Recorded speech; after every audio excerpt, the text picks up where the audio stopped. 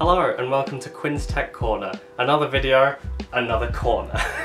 Today we're going to be having another look at Mac OS9, but more specifically, Microsoft Office on Mac OS9. We're going to launch the three major applications, Word, PowerPoint and Excel, as if we were doing some real work. And we're going to answer the question, is it worse than we remember? The version we're using is Office 2001 for Mac. We're also going to find out if Apple's equivalent offering at the time, AppleWorks, is any better. So join me on the Mac OS9 desktop as we fumble our way through, and we'll also be briefly comparing to the modern day Office as well.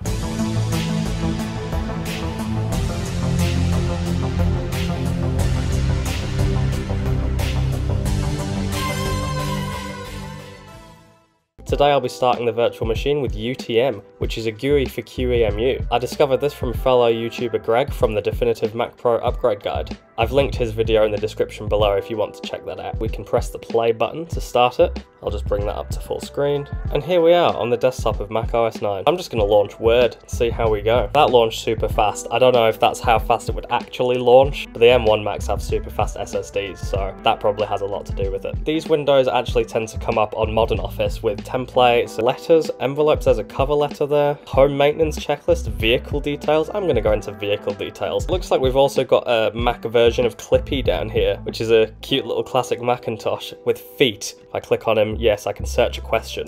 How to change font. Set the default font. How does it help me? Oh, cool. It brings up an entire help pane. So everything looks real small on the page here. So I guess I'll just go up to here and page width. That's a little bit better. Let's fill out my car, shall we? For any of you car guys, we've got carburetor or fuel injection. That shows the age of this application. Can we do Command A in here, maybe? Yes, we can. So I've selected everything. Maybe I'll try and change the font. Oh, we've got the floating window, formatting palette, here we go. In the newer versions of Microsoft Office, all this formatting stuff comes up with the ribbon at the top. So you've got all the different tabs along the top, and formatting, I guess, is one of those. But here we've just got the floating window. Font name, I guess? Oh yeah, here we go. Oh, doesn't that look lovely? I started this video thinking that I would absolutely hate using this, but it's actually very, very usable. Someone left a comment on one of my previous videos saying that they had picked up an iMac G3, and they would potentially be using it for a distraction-free writing environment, and I can definitely see how that would be a good idea. What I might do is just clear out of that, don't save. This would be a good test to see if notation systems and automatic content pages exist. I know that's something you can do in modern versions. Cross-reference index and tables, that might do it. Okay, and we've got it. There's a little table of contents. For those of you who have used Preview, you'll know that you can get a nice little sidebar with all of the pages in order, and that's what I'm trying to get to here. Surely would be in View, wouldn't it? There we go. That's what I was looking for. It's not as visual as what's in Preview on the Mac, but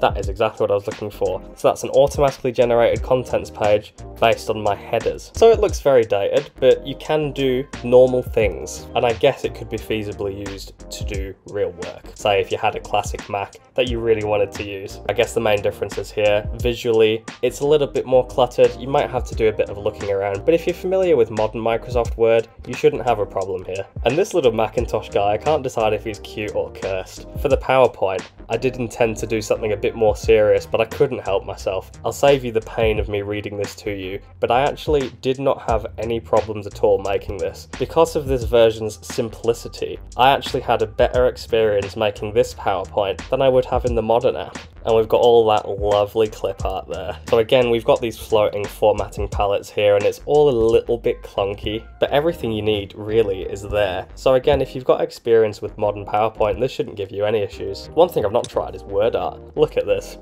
Who remembers word art? This is some rainbow word art. Check that out. Do you know what? I'm going to leave that there. Command S to save.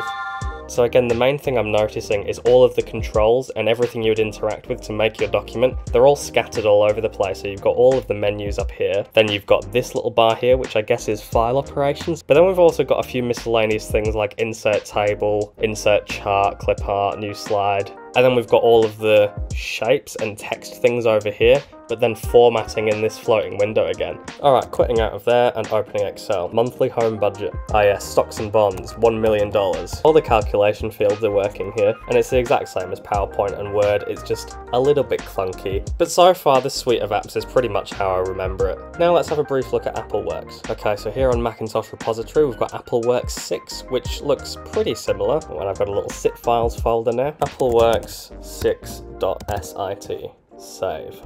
Okay, so we now have the folder extracted. Mac OS X, is that it? Is this a toast file? .toast? Oh, it's too long. Okay, let's see. We'll just delete some version numbers and see if that was supposed to be a toast file, shall we? I'll go into the hard drive, go into toast, utilities, mount disk image. Hope this is gonna work. .toast, okay, open. There we go, AppleWorks Mac Toast. I knew it. Okay, so the file name was too long and it had cut off the file extension, which is .toast. This is also from 2001, so it'll be interesting to see if this is any better. The more I use this, the more I really want a Mac that actually runs Mac OS9 on the bare metal. Ooh, drawing, painting. That's new. Ooh, the spray can, my favourite.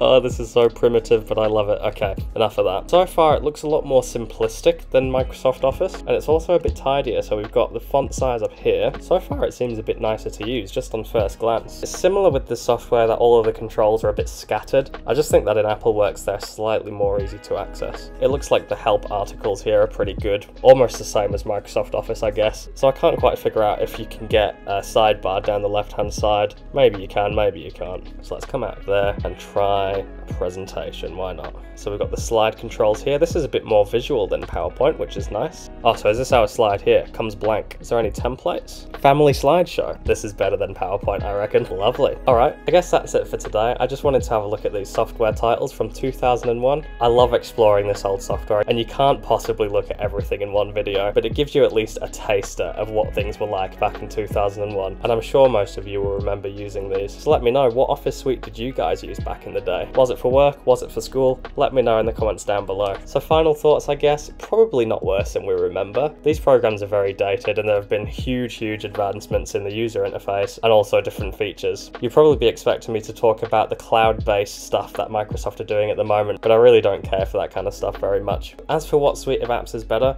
I would lean towards AppleWorks. I think it's laid out a bit nicer, but that's down to personal preference. All right, that's it. Thanks for watching another video, guys. I hope you enjoyed it. I think this will be my last video of the year. I just want to thank you guys for all of the recent support. It's been fantastic. I'm also having a lot of fun making these videos, so in the new year, there'll be plenty more to come, and they'll be to a higher standard, I hope. So that's all for now.